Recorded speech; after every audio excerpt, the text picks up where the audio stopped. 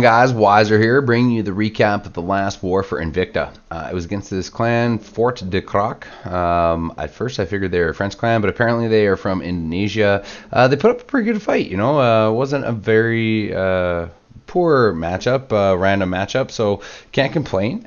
Flip over, check it out, 87-80 for Invicta. So good job, boys. Check things out. They use 69 or 70 attacks, so just kind of check out what happened. Nice to see a 35-man war here in Invicta. A lot of new faces too. I like seeing that.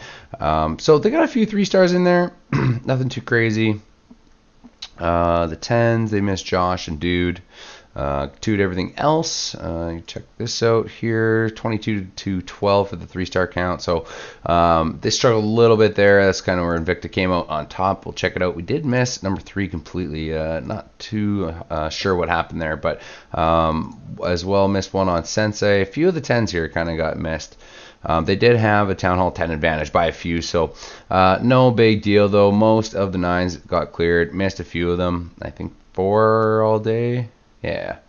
So some really nice attacks in here. Good job overall, boys. Just going to jump right in and start showing some of these beautiful replays. 11 I had first. King Brett. Really, really impressed me with this attack. Brett's been just tearing it up in Invicta for us. 4 healers go down on his Archer Queen. His Archer Queen's going to, and a Wizard down here to kind of push her up. The Wizard's just going to take out those collectors, step up, take out that cannon. Archer Queen's going to just work on all this stuff. She ends up working her way all the way up this whole side of the base and basically takes out this whole section of base all on her own and then pushes into the base and helps with cleanup. Just worked absolutely perfectly. So once everything is fine and dandy, that cannon goes down, he goes ahead and is about to send in a shattered entry up around this 11, 10 o'clock position. Just going to push in at the base, get the queen, rages up his Archer Queen walk here. Yeah, that's what he was waiting for, to pull the CC with that one hog there. Pulls the CC out, poison goes down, rage goes down. As you can see, everything's fine for the queen. So there goes that shattered entry I was talking about, both going on that sweeper. Easy funnel here with that army camp. Just going to drop a couple more wizards, slowly create that funnel. Gonna jump right over to this queen, because that queen is going to jump into this compartment. There goes the jump. Nice placement on that, kind of pushed the golems down. Did not want the king wandering up into this compartment. He needs this king to go right towards that queen. So great job with that, Brett. King goes in. Just going to take him a second, take down this Wiz Tower. He's going to move up into that queen range, rage it up. And there he goes. Oh, come on. Rages it up. There he goes. It takes so long for some reason sometimes. Totally should have aggroed that quicker. But the defensive queen is now dead. Defensive king also died in the process. Sends in some hogs. See this queen still doing work up here. She is completely fine. It's taking out this whole top section. Hogs go in. He's got a heal. Got another heal in the bag really for these last kind of 4 defenses. Like, look at all these hogs at this point. Brett just smashed this base. Absolutely. Absolutely. Queen's going to work on a wall and then jump in and kind of help with the cleanup. Hogs are going to finish these last few defenses off. He's got wizards on the outside doing cleanup as well. His king's going to beat through this wall, start working on that storage. Last defense is down. Nice job, Brett. Beautiful. That is your 3. Moving along. I think I had number 18 here.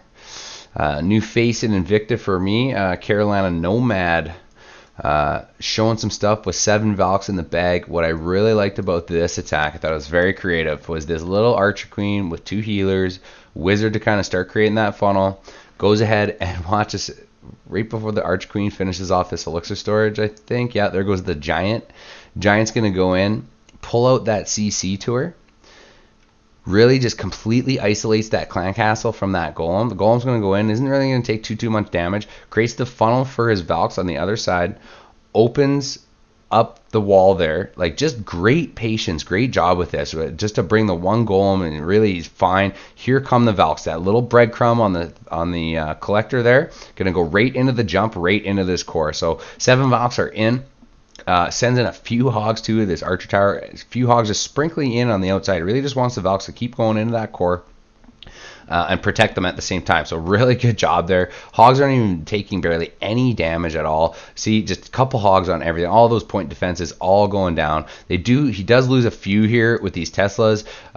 King rages up, so that everything kind of meets in the middle for this heal as well, which I really like. See those hogs? All those hogs are low health. Boom, they're right back up to full. Looking good. Drops a wizard and some minions already on the outside for a cleanup.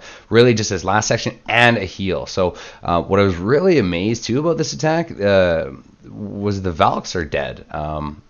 Usually I always have these Valks left over running around with the King, especially with the healers there, but the healers locked on that Golem. The Golem is still going back up to full health, and the Golem goes to full health at by the end of this raid, but it is clean up. So nice job, Nomad. I really like that little opening with the Archer Queen, with the healers, drawing the CC out, keeping them everything away from that Golem, just protecting it to give it some time. Nice job.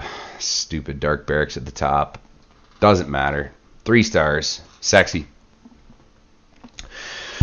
All right.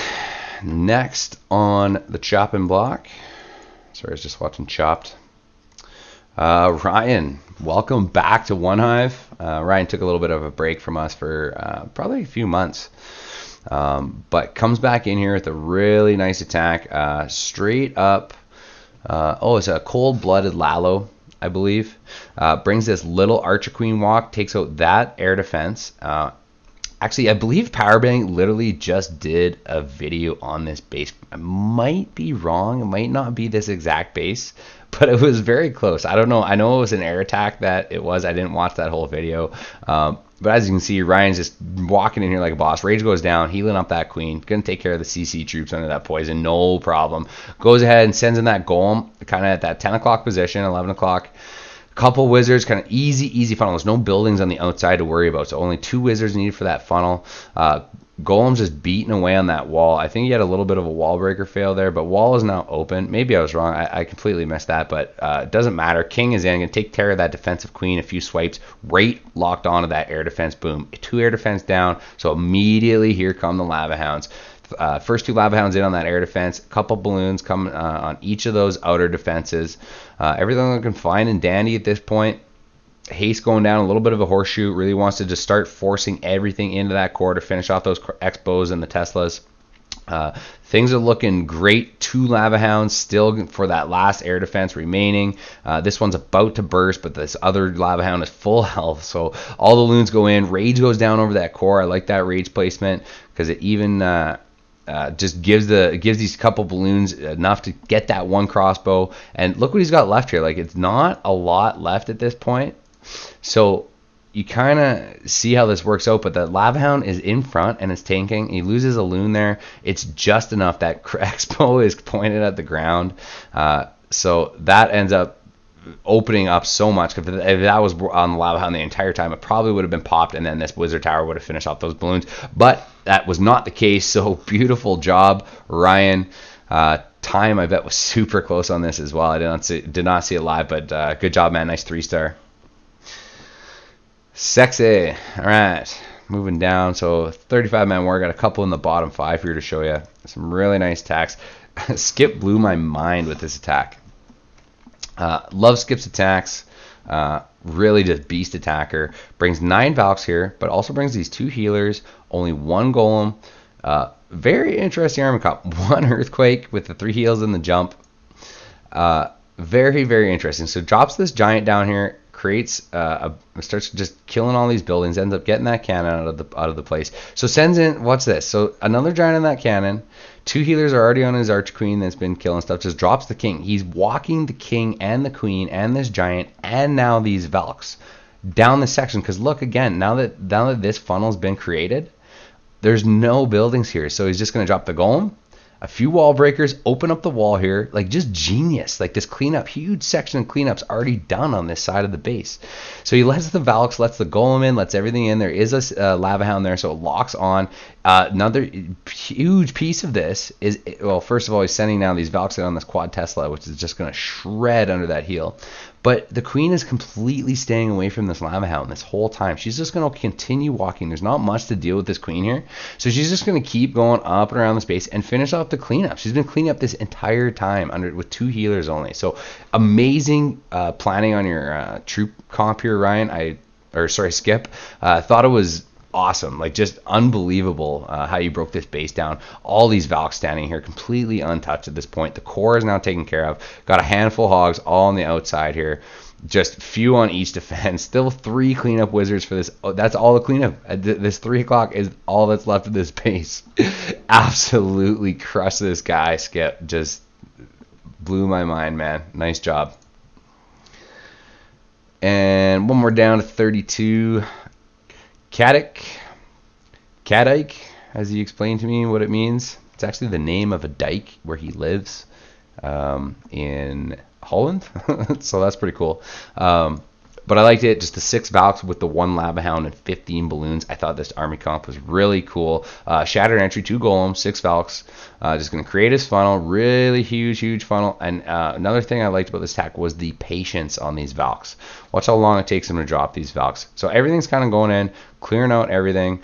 CC gets pulled. Everything's getting locked on. Huge funnel's been created. There goes the king.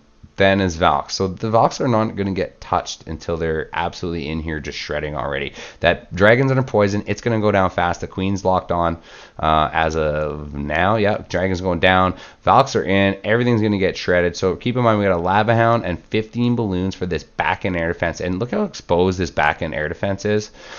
So Cad just takes advantage of that. Sends in a handful of balloons with a haste to take care of these defenses on this section.